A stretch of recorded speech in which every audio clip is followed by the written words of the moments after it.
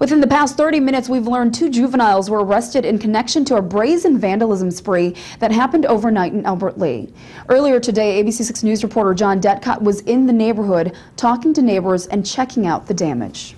On Thursday morning, residents in this neighborhood in the heart of Albert Lea awoke to slashed tires and busted car windows, at least 17 cases in all. This is usually a quiet neighborhood, and like any neighborhood, you got a little bit here and there, but nothing like this where everybody gets their tires slashed. But it wasn't just cars. Several local businesses were hit as well, including the Salvation Army, where officials estimate $2,000 worth of damage was done, but only half of that will be covered by insurance. And $1,000 is $1,000, but in our case it's $1,000 of services that we can't provide. The owner of a local auto repair shop saw his truck and other vehicles pelted with rocks that he believes came from the train tracks just behind the property.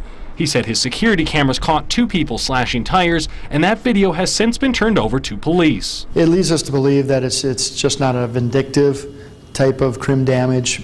People are out there having joy out of this. Neighbors tell us this vandalism has been going on for about a week now. You got to keep on looking out your window at night, you know.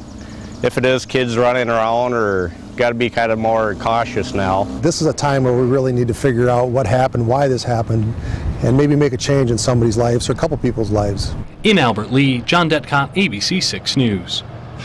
Again, Albert Lea police tell us 2 juveniles were taken into custody tonight. Charges are pending.